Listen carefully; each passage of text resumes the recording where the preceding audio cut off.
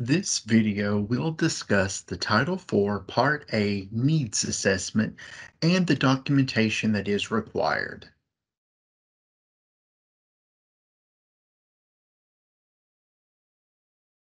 In ESEA Section 4106D, districts that receive $30,000 or more in funds are required to conduct a comprehensive needs assessment at least once every 3 years to evaluate the district's needs in student access to well-rounded educational opportunities, learning conditions that cultivate a safe and healthy learning environment, and professional learning in using and maximizing while enhancing any educational technology.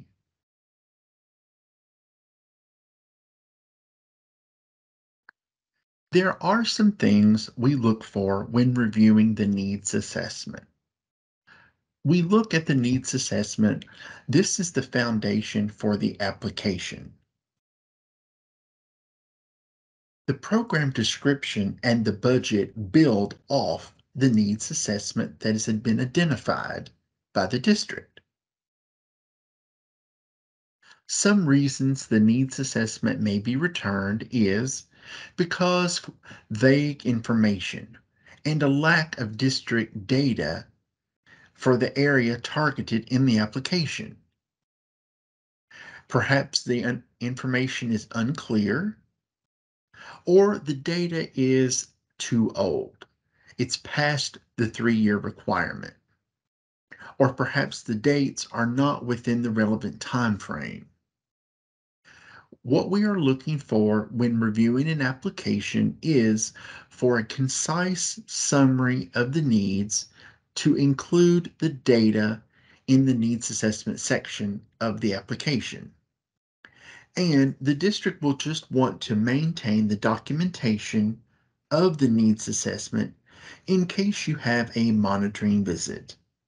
And this documentation may include meeting minutes, sign-in sheets, and agendas where the needs were discussed.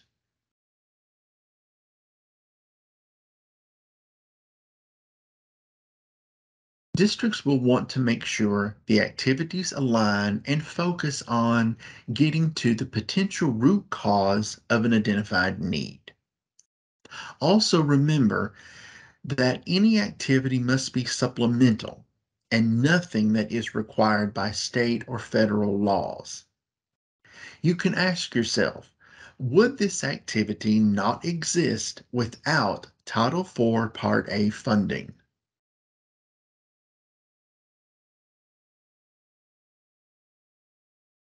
This is a screenshot of the GMAP Needs Assessment page. Once you've gone through the process of identifying your needs in the three content areas in the grant, you'll want to complete a summary of the information in the GMAP application. In accordance with ESEA Section 4106D, a needs assessment must be conducted at least once every 3 years. In the application, you must include the date of the assessment, and the date must be within 3 years of the date of the application submission. This means either the day of the data was reviewed and collected, the day the assessment was conducted, or the district received the assessment report. If the district is using a Kentucky Center for School Safety assessment, it could be the date the assessment was conducted. If the district surveyed teachers on their professional development needs around using educational technology, it would be the date the district met to analyze the data and the survey information and identified the needs. Many districts use the CDIP as the Comprehensive Needs Assessment.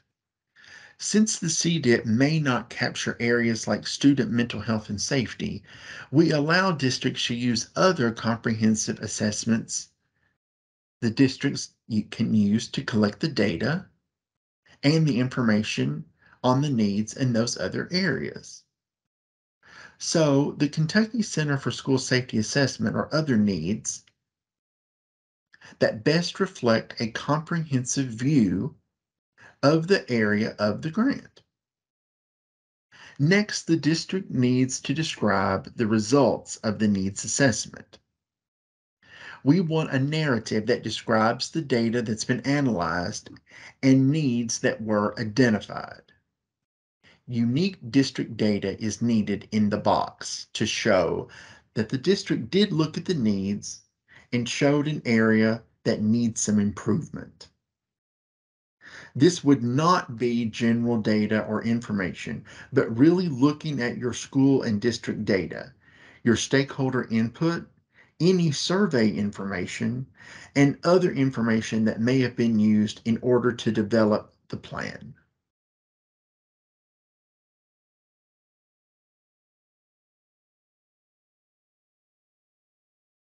This flowchart demonstrates how the needs assessment process should go when evaluating needs and determining how to best utilize funds.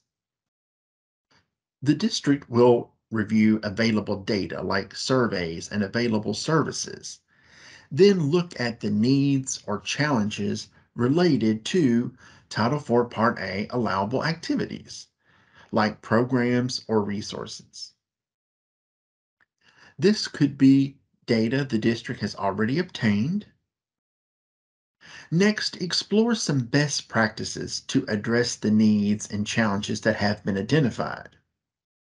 Then select an intervention or activity to address the identified need.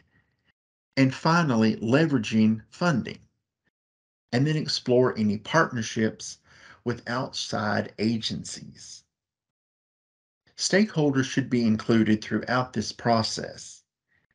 If you're having meetings to review this data and information, please document those meetings with a sign-in sheet, agenda, and meeting minutes.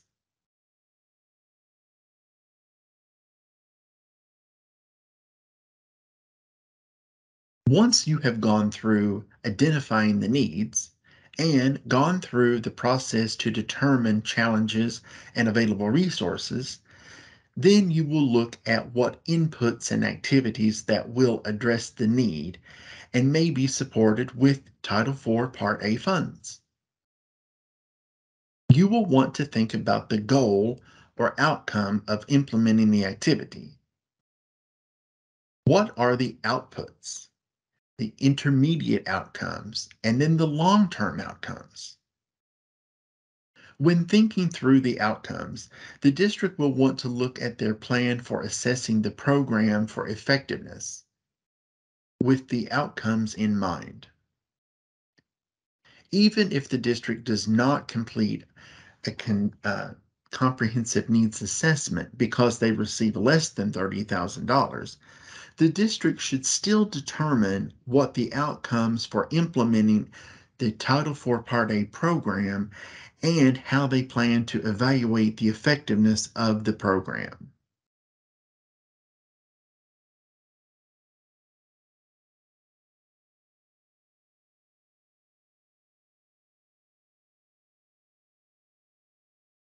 Next, we're going to look at the supplement not supplant provision. This means that in general, districts may not use their program funds for the cost of activities in the three program areas of well-rounded education, safe and healthy students, and effective use of technology if the cost of those activities would have otherwise been paid with state or local funds in the absence of the Title IV program funds. Funds also cannot be used to cover anything of the cost that is considered part of normal district function. Federal funds are always supplemental and should be used to address identified needs to add additional support, training, programs, and activities. This also means that if one district is utilizing their local funds for an activity that would typically be allowed under Title IV Part A, they cannot now switch to paying for that activity with federal funds because they are available. Example, a school resource officer that is paid out of state or local funds. They cannot now be paid out of Title IV funds just because those funds are now available. Software or curriculum that had been purchased for one school from general funds, then they cannot be paid for out of federal funds because the question may be, why isn't the district utilizing the original funding source? Why are you not using that original funding source since it was paid from the other source? Has there been a reduction in the fund source? All of this information would need to be documented in board meetings, showing that the funds were indeed reduced.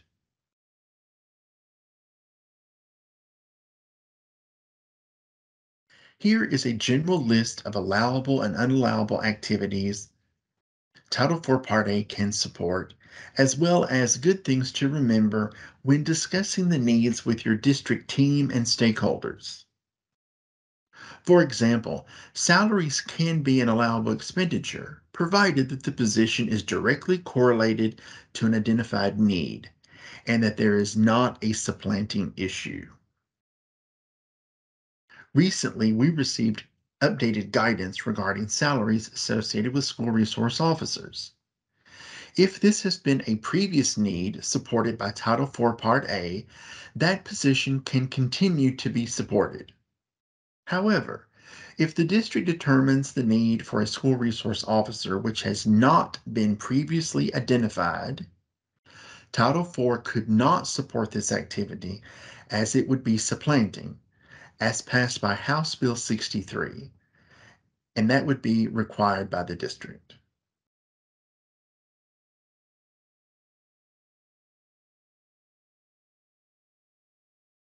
It is extremely important to maintain all documentation for all of your meetings, activity evaluations, time and effort, needs assessment, stakeholder consultation.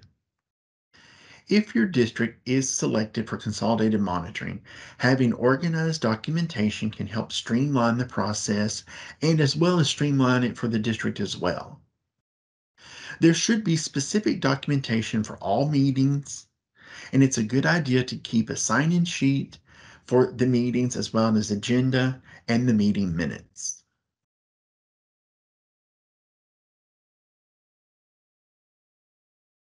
If at any time you have any questions regarding the needs assessment, please feel free to reach out to us anytime. You can reach out to Layla Brewer or Lee Bowling at any time.